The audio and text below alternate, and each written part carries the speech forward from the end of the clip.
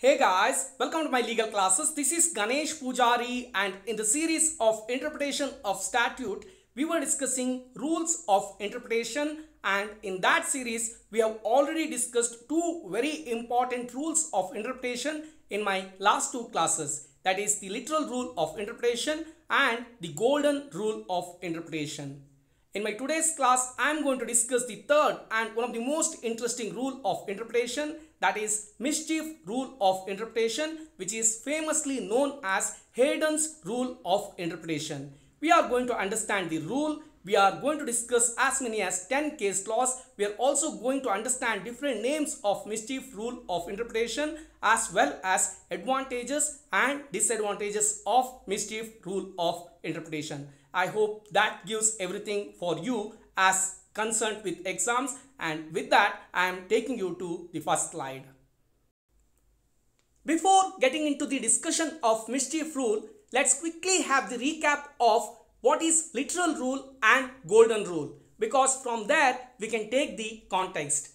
When it comes to literal rule, we have to read the statute as is. We have to read the statute as is if the literal meaning is plain, clear and unambiguous. However, if the same is not so, then the golden rules comes into picture. If any of the word used in the statute leads to absurdity, repugnance, inconvenience, hardship, injustice or evasion, to the extent of removing such absurdity, repugnance, inconvenience, hardship, injustice or evasion, the court can modify such words, which is golden rule. And then comes mischief rule. Mischief rule is all about what was the reason for law. Before I get into mischief rule, I would like to tell the story of a Brahmin and a cat. What is this story? The story goes this way. There was three Brahmins. One is Mr. A, the other one is Mr. B and the third one is Mr. C.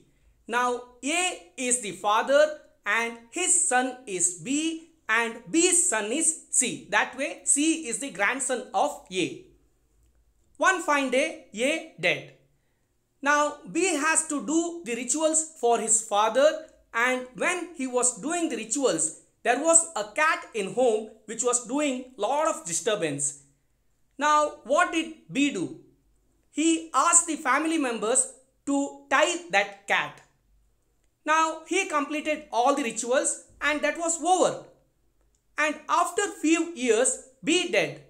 Now C, the son of B, has to complete all the rituals, and while he was doing that rituals, there was the cat, the same cat, and he asked the family members to tie that cat, and D saw the same. D is the son of C.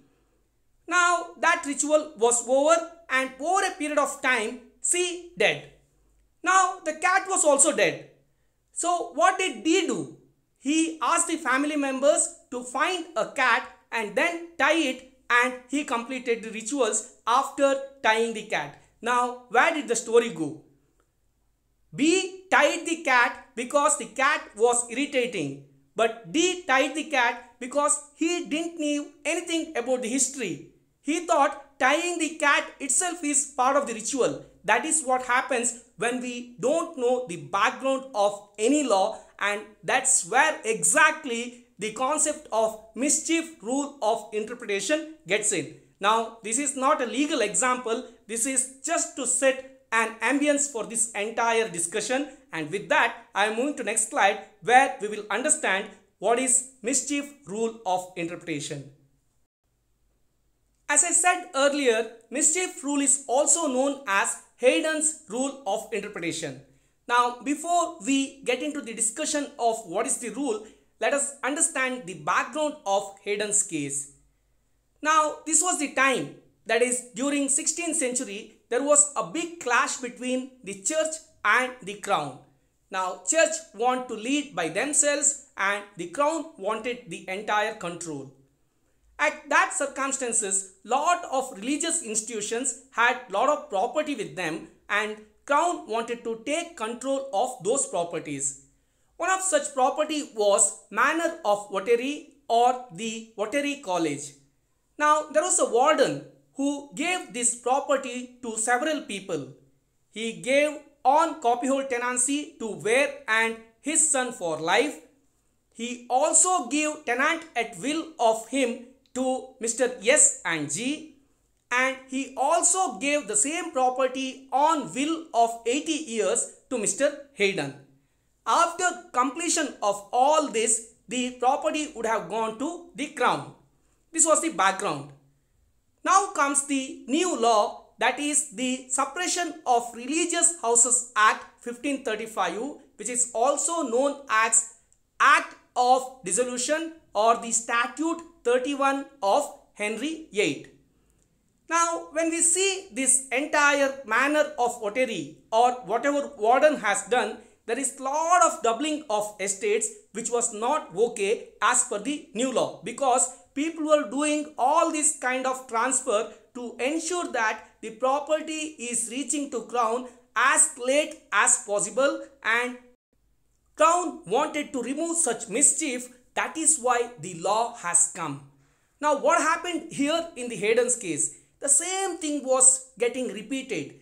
The people or the warden wanted to hold back the property as long as possible, and the law, that is Suppression of Religious Houses Act, wanted to curtail it, and there comes the role of the judges. And this is a very important statement which I have mentioned in the green box, that judges shall suppress the mischief and advance the remedy. I repeat, judges shall suppress the mischief and advance the remedy. Now, this is not all that they have told. They have told 4 important aspects that judges need to remember before going to decide any of the case, and that is what we need to understand as the heart of this entire discussion, which is available in my next slide. What was those 4 important aspects told by Lord Locke in the case? That is, what was the common law, or what was the earlier law, or what was the earlier condition is the first thing that the code needs to understand, and then what mischief or defect it didn't answer. Like for example, if there was a law, in that law what was the lackings, or if there was no law, then we have to start from new law only by understanding what was the situation before the law. That is the second item. And then comes the third item, what is the remedy in the new law to cure such mischief. Now the new law has come. Maybe it has replaced the old common law, or it is an independent new law. How that is curing the mischief, that is what we need to understand. That is the third item. And the last item, what was the true reason for such remedy. That is the fourth important aspect that we need to understand. And judges shall suppress the mischief and advance the remedy. That is the responsibility of the judges. That is all about Heyden's rule. Now this rule is also known as mischief rule. It is also known as beneficial construction, and it is also known as purposive construction. These are the different names of the mischief or the Heyden's rule. And with that, I am giving you some more facts about the Heyden's case, and then we are moving further for the discussion of 9 other case laws. Here in this slide, I have given little more information as to Heyden's case, including the full case law name and all the other important aspects discussed, and this is for your screenshot. With that, I am moving to next slide. As I told in the beginning, we are going to discuss as many as 10 case laws, and among that 10 case laws, we have already discussed the first one, that is R versus Heyden. We are going to discuss Smith versus Hughes, Royal College of Nursing versus DHSS, Ranjit Udeshi versus State of Maharashtra, Mango Singh versus Election Tribunal, RMDC versus the Union of India, Bengal Immunity Company versus State of Bihar, Kanwar Singh versus Delhi Administration, Corkery versus Carpenter, and Gorman versus Standen. Let's move to Smith versus Hughes. The second case law that we are discussing here is Smith versus Hughes. What happened here? Before 1959, in England, prostitutes used to molest and solicit men on the public road. Now, this was disturbing the people, and to prohibit such molestation or soliciting in the public road, the Parliament brought a new law by name Street Offences Act 1959. Now, as per the section 1 of this particular act, no prostitute can solicit or molest any man on the public road to ensure that the traffic is not disturbed. However, one prostitute by name Mary Teresa Smith was sitting in the balcony of her house, and by tapping the window etc., she used to make noise and attract men for the purpose of prostitution. Now, the case was filed against her, and the court said it is not just on the road. If they come and disturb the public, will be considered as molesting and soliciting for prostitute. Even if you are sitting at your home or balcony etc. and trouble people, that will also be covered under section 1 of the Street Offences Act 1959, because the very objective of the act itself is to stop any kind of molestation or soliciting of men on the road. Now, that is the very important aspect discussed here. What was the mischief here? The prostitute ladies were disturbing the men on the road, and to remove that, the Street Offences Act came. Now, if you are sitting outside the road and trouble, that will also become the part of the section 1, because the very objective of the law itself for that. That is what we need to understand. Please read all the headings I have given here. I have explained them very clearly for the purpose of your notes and exams. And with that, I am moving to the next case law. The third case law that we are discussing here is Royal College of Nursing versus DHSS. This is a classical case for the Mischief Rule of Interpretation. Remember, this is an English case. I repeat, this is not an Indian case but an English case. What happened? In England, during 1861, an act came, that is the Offences Against the Person Act. And as for this Offences Against the Person Act, abortion was an offence. Now, during 1861, the medical field was not that developed, and the abortion could have been risky for both mother and child. That is why it was considered as an offence. But by 1967, what happened? Medical field got a lot of technology, and with technology there were a lot of improvement, and with that a law also came in England by the name the Abortion Act 1967. Now, as per this act, that is the Abortion Act 1967, a medical registered practitioner or a medically registered practitioner who can be called as doctor can carry out abortions provided certain conditions were satisfied. Now, as per the Abortion Act 1967, abortion became legal, but there were certain conditions that is need to be observed. Now, what was the mischief here? Why Royal College of Nursing put a case? Because by then there were two types of abortions available. One, hormonal abortion. The second one, surgical abortion.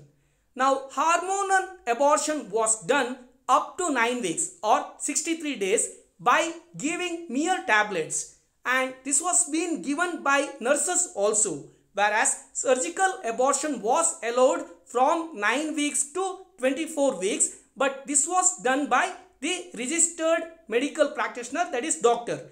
Now, the question here from the nurses was, we were giving hormonal abortion tablets, and with the new law we were being prohibited because the law says this is to be done by a medically registered practitioner, that is doctor. But here the court said it is okay to give hormonal abortion tablets by the nurses also, because the law came into existence to avoid any kind of risk during the abortion.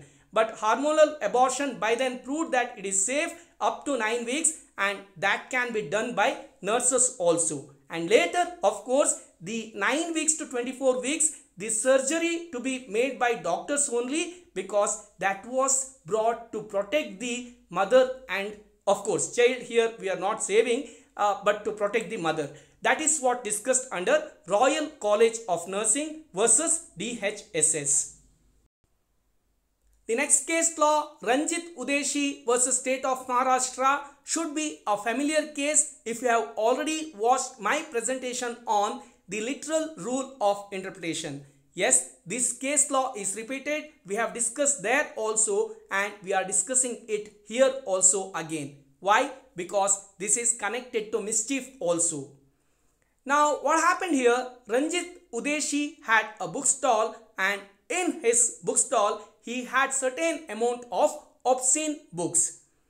Now he got arrested for the same, and when asked, Ranjit Udeshi told that I was not aware that these books had obscene contents or these were banned by Government of India or they were not supposed to be sold to the people below 20 years as under section 293 of Indian Penal Code. His contention was, I never had any intention. That means there is absence or there was absence of mens rea. However, court held that here mens rea is not important. The very purpose of this particular section is to prevent anybody selling any kind of obscene books to the underage people or the below 20 years people, and that was the mischief which wanted to be prevented from section 293 of Indian Penal Code. And if anybody further sells, that means the mischief is not addressed. So Ranjit Udeshi got convicted, and that is what we need to understand from this particular case law.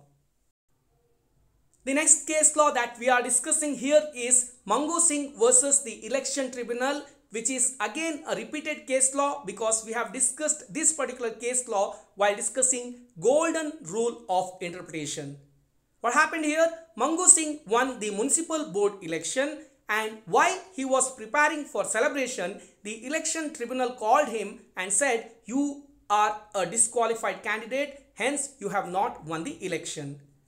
Now Mangu Singh got upset and angry and he asked the reason for the same, and the election tribunal says that while filing the nomination you have not paid municipalities tax, that is why your nomination itself is disqualified. Mangu Singh says, I have paid the tax at later stage. But the tribunal says the very objective of 13D of the UP Municipalities Act 1916 is to ensure that anyone who is contesting in the election should complete their legal liabilities and participate in the election. Now, the objective of the act was to ensure that nobody commits mischief or anyone who is contesting the election will complete the legal liability and participate in the election.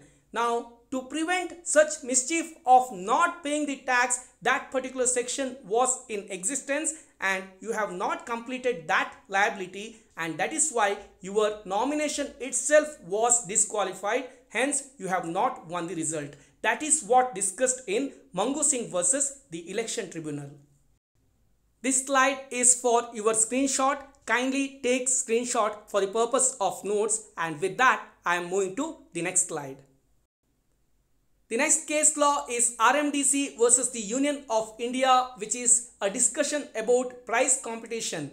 And here the Price Competition Act 1955 was discussed when the central brought certain amount of limitations on the price competitions, like any competition were called a crossword price competition, a missing word price competition, a picture price competition, or by any other name in which prize are offered for the solution of any puzzle based upon the building up, arrangement, combination or permutation of letters, words or figures. Now the Central Act brought certain amount of limitations on the same. Now a lot of people put a file under the Article 19(1)(g). However, here the Supreme Court of India said that only if there are competitions where substantial level of skill is involved, those will not come under prize competition, and if any other prize competition like lottery etc., that will be considered as prize competition. And to prevent such mischief and to prevent people investing and losing money on them, there will be restriction as under Price Competition Act 1955. That is what decided in this particular case law. The next case law is Bengal Immunity Company Limited versus State of Bihar. Bengal Immunity Company Limited was working from Bengal and they were working under the Bengal Finance Sales Tax Act. Now they were paying all taxes in Bengal and they were supplying medicine all over India. Now Bihar put a tax on them under Bihar Sales Tax Act. Now the Bengal Immunity Company Limited approached the Supreme Court and it was held by the Supreme Court of India that Article 286 of Indian Constitution was made to avoid the mischief of multiple taxation and to preserve the free flow of trade.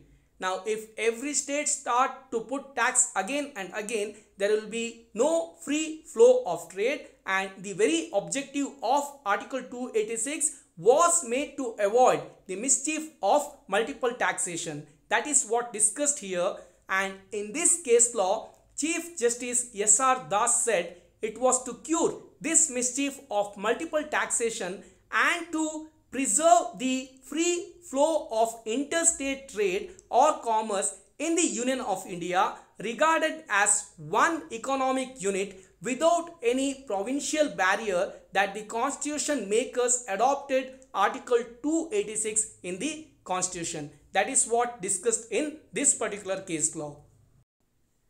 The next case law, Kanwar Singh versus Delhi administration, is very interesting. There were a lot of stray cattle which were bothering the traffic and the city. Now the Delhi administration decided to catch those stray cattle. When I say stray cattle, it is cows, etc., which were on the road and everywhere in the city. So what did Delhi administration do? It sent its employees to catch those stray cattle under section 417 of the Delhi Municipal Corporation Act 1957. Now these employees went and they caught about 25 to 30 cattle by the end of the day, and when they were planning to return, the owners of those cattle came and said they are the owner of the cattle and these cattle are not abandoned. Now the employees shown their ID card and told that they are public servants and they have completed their job, and the owners, if they want their cattle, they have to follow certain procedure and take them back. But owners were in no mood to listen to the public servants. Rather, they beat the public servants and took their cattle back. Now the case came in front of the court. Now court said the Delhi Municipal Corporation Act 1957 under section 417 and section 418(1), the public servants have done a right job. Abandoned doesn't mean to be like the cattle doesn't have any owner. It means that the cattle is moving anywhere and everywhere without any condition or without any supervision. Now please read the entire section, which is very beautiful. I have brought it for the purpose of notes, but I cannot spend all time reading them. So please read them. So you have to follow the procedure to take them back, and you have not done. Over and above, you have beat a public servant, and when asked why, they told that this is for their private defense. Court said go to hell. There was no private defense question at all. Nobody tried to harm you. They were just catching your cattle, and as per under section 99 of the Indian Penal Code, even under private defense, you cannot harm a public servant until and unless such public servant was about to kill you or cause you grievous hurt. That is what discussed here, and the entire purpose of section 417 and section 418(1) to stop the mischief by leaving the stray cattle on the road, and that is what they were preventing. And if you are trying to stop that, you are punishable, and all the three whatever accused were there, they were being punished accordingly. The next case law is very interesting, where section 12 of the Licensing Act 1872 was discussed, which is Corkery versus Carpenter, where a person was riding his bicycle in drunken state in the highway. Now he got caught and he said cycle is not a carriage, but the court applied the mischief rule, holding that riding a bicycle was within the mischief of the act, as the defendant represented a danger to himself and others on the road. Whoever was using road, they were also in risk because of his drunken stage. So the carriage will include cycle also, and the person got punished under section 12 of the Licensing Act 1872. The last case law that we are discussing before getting into advantages and disadvantages of mischief rule of interpretation is Gorman versus Tandon. Here what happened? A stepmother and stepdaughter got arrested for running an illegal brothel. Now here the stepdaughter said she has no idea as to what was happening in the home, and stepmother said she was the only one who was doing prostitution and hence it was not a brothel. But police said that they have witnessed that stepdaughter was assisting and helping in managing the entire activity, and she was also participating in prostitution, and hence they were covered and punished under section 33 of Sexual Offences Act 1956 as well as section 3 of the Children and Young Persons Act 1933, because young daughter of the stepmother was also sleeping inside the home. Here the illegal brothel was the mischief which the government wanted to stop, but they have done that. That is why they got punished. Before Nishan comes and say bye to you guys, let us discuss our last slide, that is the advantages and disadvantages of mischief rule of interpretation. The first advantage here is the court can give focus to the parliament intention, and secondly, court can apply its mind while giving the judgment. Thirdly, court can take the count of scientific and social changes, just like we discussed the abortion case. That is possible here in the mischief rule of interpretation, and court by applying mischief rule of interpretation can avoid unjust or absurd results. That is the fourth advantage. And fifth one is the court takes the external aid of interpretation's help and decides the case. It can take the count of the background, what was the scenario, what was the mischief, what was that the government wanted to suppress and give the remedy. All of that can be done, and that is the fifth advantage.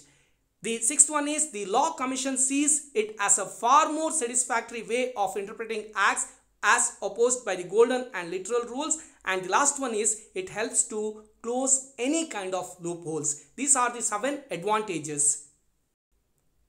Then comes the disadvantages. The first one here is the court may do error in understanding the parliament intention. That is the first risk that we have. And the second one, the judges may misuse this opportunity. That is the second risk we have. And the mischief rule of interpretation makes the law uncertain. That is the third disadvantages. And the fourth one is this is a very old rule of interpretation. This came in the 16th century. So this may be an outdated rule of interpretation. The fifth one here is court gets too much power under mischief rule of interpretation. Sixth disadvantage here is this also breaks the separation of powers, because here the judges get into the law itself, and that is the sixth disadvantages. And the last one is while judges can bring their own views,